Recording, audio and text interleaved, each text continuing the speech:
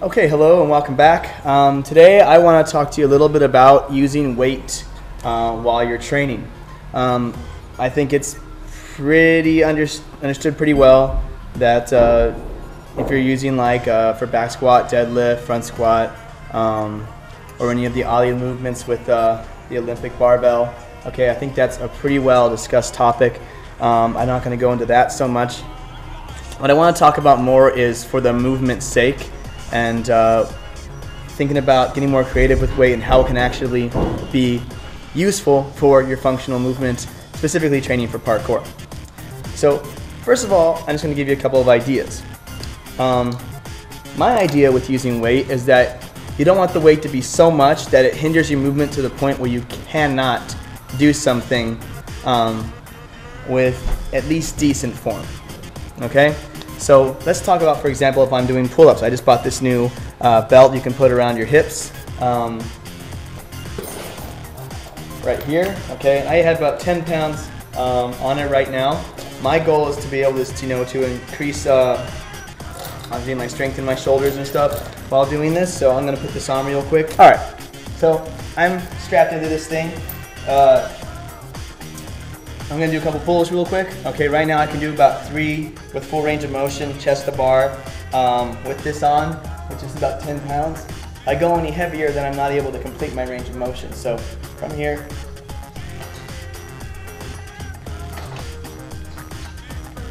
might be able to get one more.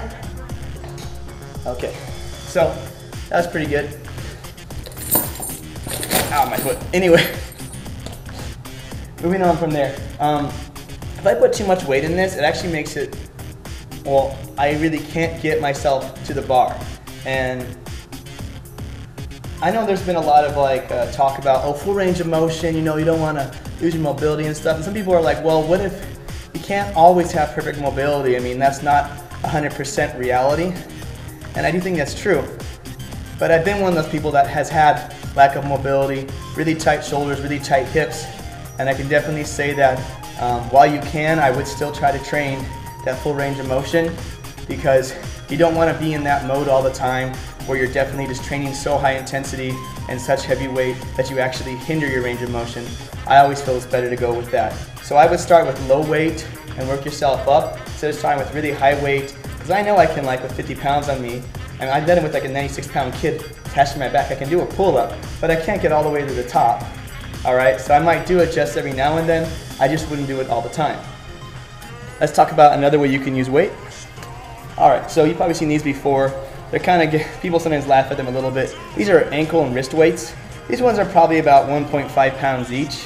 What I like about these, alright, is that you can still do your basic movements, like if you're a martial artist, or let's just say you're working on your jump technique and you want to kind of load the shoulders a little bit more to develop your arm swing a little bit stronger.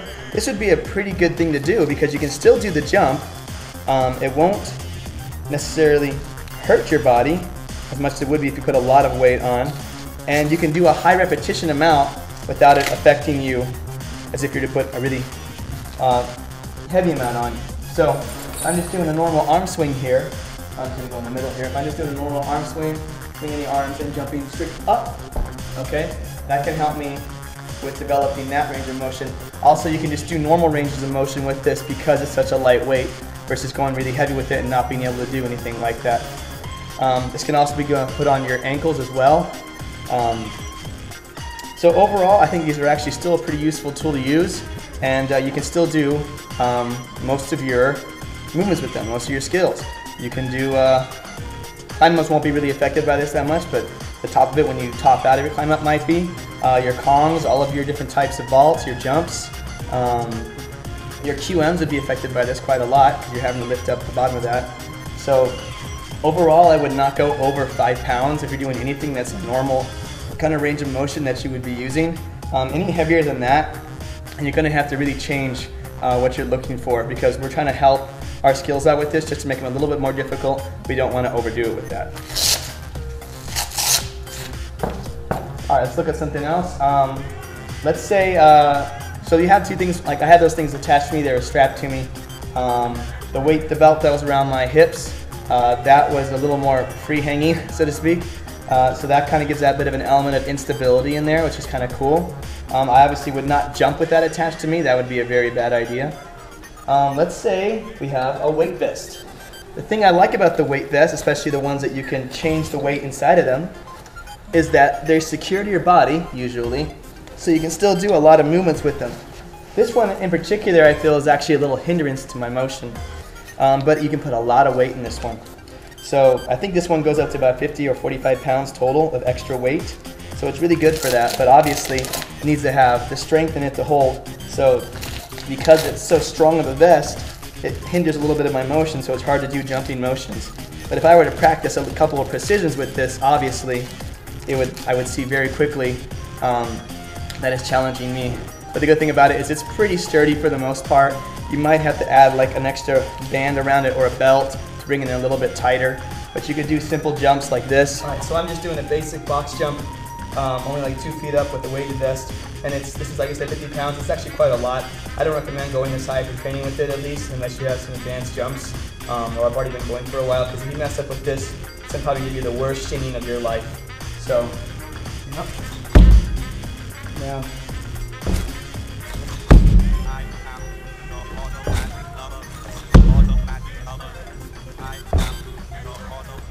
So you can see that with the extra weight, I'm still able to go through with that. But like I said, 50 pounds is a bit much for someone who's just starting out. First of all, just make sure you have a good precision jump before you even add weight to something. That's the first thing. And remember, you always want to first make sure that whatever you're adding weight to or what you're making harder, you want to have kind of a basic understanding of it first before you do that. Otherwise, it's just asking for problems. I think they have like flex vests too, which kind of like is still a lot of weight, but it contours to your body a bit more. If you can find those are pretty cool too.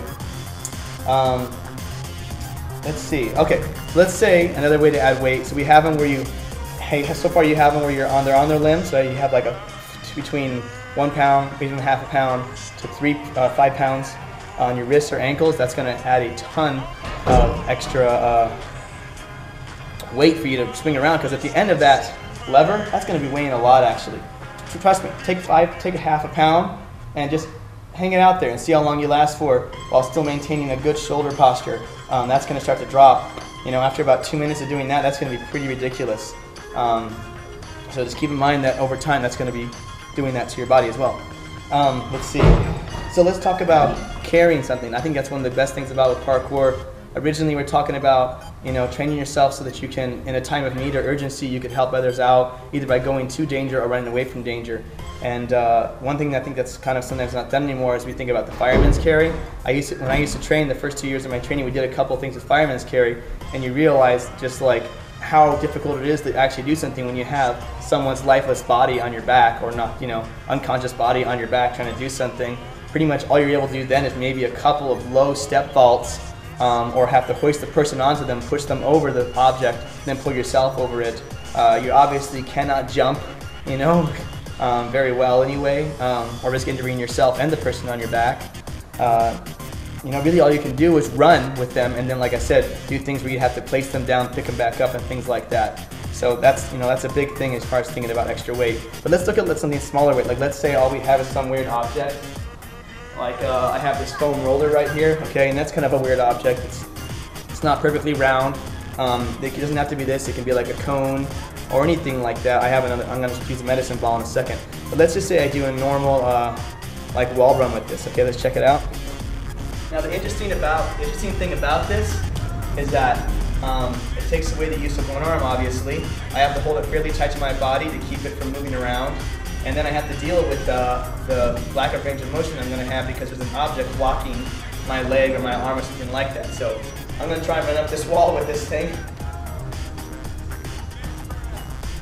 And I have to go underneath this thing too.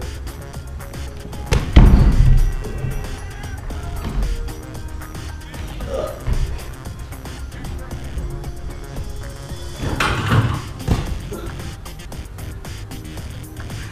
So you can see that can be at a level of difficulty. And this weighs what, 3 pounds maybe? Ian, how much do you think this thing weighs? 3 pounds. About 3 pounds? Yeah. Anyway, let's say I have a medicine ball. So you can do this with a medicine ball or like a small rock or something. This is obviously much smaller. You can hold it into a lot tighter, but it still adds that extra weight and kind of that weirdness of it being out there. Something a little bit bigger but lighter, you know, that still adds a bit of odd to it because again, it's big, it's in the way. Even trying just basic vaults with something like this, trying to Kong with one arm, you know, stuff like that, that's gonna add a lot to your training. Let's see, I think I covered the basic stuff. Carrying something, having it strapped to you, and then having it either strapped to your limb or something like that. So like I said, you know, play around with it, see what it does for you. It can add quite a difference to what you do. And just remember that always take time to recover after doing something that's that intense, especially because it's going to be not just working your muscles, but it's going to be loading the joints as well a lot differently. So, you know, train with care and be smart about that stuff, all right? You have a nice day, and see you guys again soon.